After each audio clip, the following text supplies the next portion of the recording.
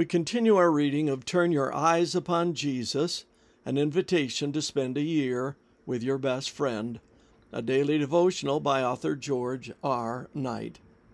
Today's reading, July 13. Human impossibilities equal God's possibilities. Then Jesus said to his disciples, "Assuredly I say to you, that it is hard for a rich man to enter the kingdom of heaven. And again I say to you, it is easier for a camel to go through the eye of a needle than for a rich man to enter the kingdom of God." When his disciples heard it, they were greatly astonished, saying, "Who then can be saved?" But Jesus looked at them and said to them, "With men this is impossible, but with God all things are possible." Matthew 19:23-26.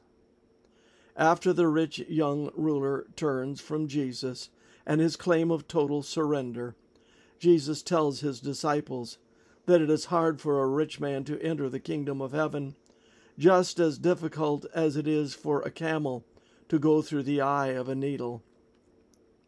The camel going through the needle's eye imagery has had several interesting interpretations. One of them holds that walled cities had two gates. One was the great main gate through which all traffic moved. In addition, the wall often had a little lower and narrow gate.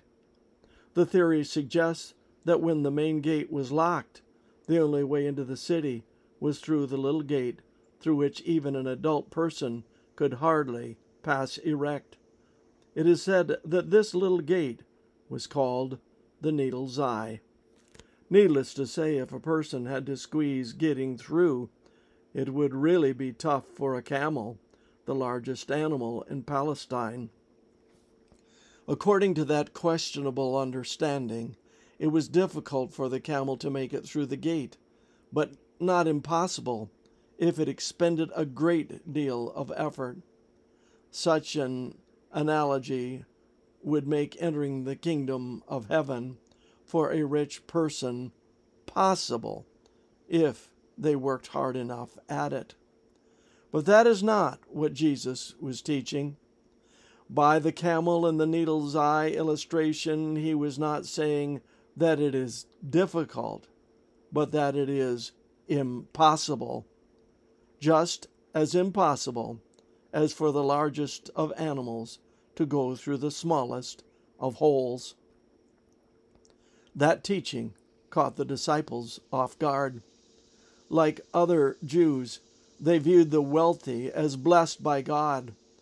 Who, they ask, can make it into the kingdom if it is impossible for the blessed rich? With men, Jesus replies, this is impossible. But with God, all things are possible. And with those words, Jesus sets the stage for his parable of grace in Matthew 20.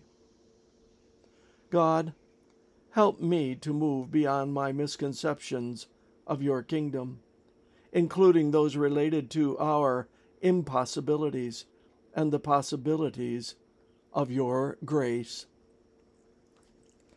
This concludes our reading today of Turn Your Eyes Upon Jesus.